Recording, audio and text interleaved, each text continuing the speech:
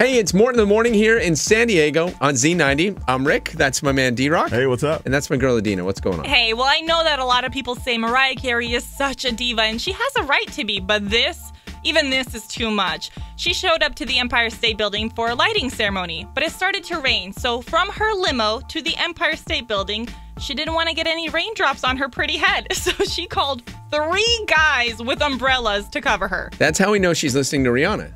Oh. Because it's Umbrella, Ella, right? Is that right? Yeah. I knew it. Hey, listen, we love that you're here with us on Dish Nation every night.